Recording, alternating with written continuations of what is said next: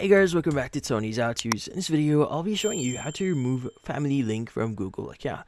Before we start, hurry up and check out latest offers on this video. So let's get started. So if you're looking for a way to remove an account from your Google Family Link app here, well, in this case, this one is actually pretty easy. So first things first is you want to locate your Family Link app here and open it up.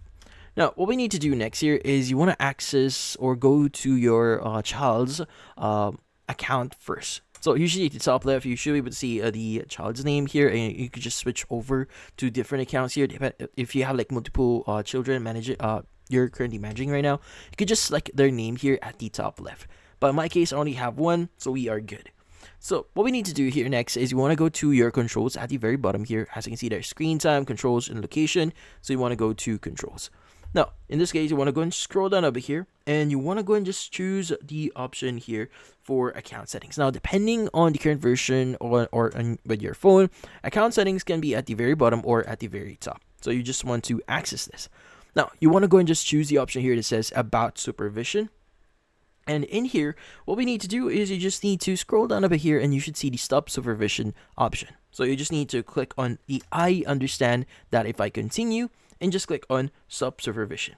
Now, this is the way for you to stop supervising an account. Like, for example, in this case, the child that currently supervising right now is old enough to do and decide for his or herself. So, yeah, you could just click on Back to Home here. And as you can see, you're no longer managing someone's or your child's device here. Now, you could also remove them on your family account if you want to. So in this case, there's a thing that Google has, like a family account. So if you have like YouTube family subscription, they will benefit from those premium subscriptions, which is really awesome here if you want to basically skip ads. But if you want to also remove them from that account or from that circle, you go and click on the 3-bar icon at top left here. You could go and click on Manage Family here. And it should open up a new browser here, which in this case, what you just need to do is you just need to click on the current member that you want to remove here. Click on their name and just click on Remove Member here to remove them from this specific account here.